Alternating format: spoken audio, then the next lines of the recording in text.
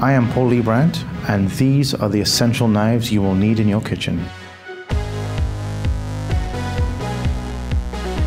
When you enter a kitchen, the variety of knives that are on offer can be very overwhelming at times, but I have chosen 4 essential knives for you to use in your kitchen today.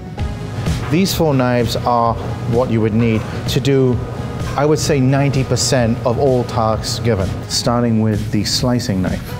Slicing knives, as you can see, are always generally much longer, thinner bladed, and are used for slicing fish, slicing meat, depending on the meat.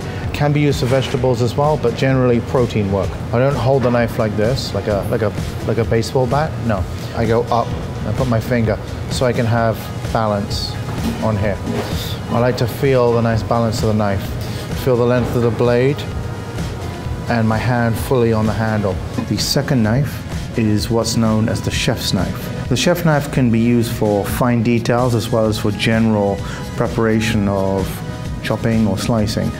As you can see, we have a beautiful array of chef's knives right here.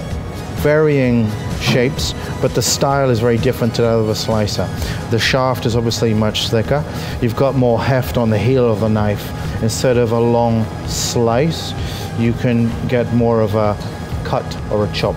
The third kind of knife is the petite knife, which is a smaller version of the chef knife. So this is something you could use this for vegetable work. This is very good for anything small that you're going to be chopping or shaving. It's always better to cut something cleanly, like lettuce or a herb, than it is to tear it, because you bruise it. And then the fourth knife is the paring knife, the very small petite knife.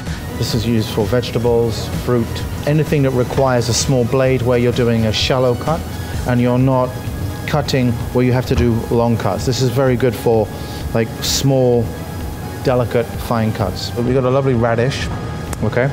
Same idea. This is very good for cleaning.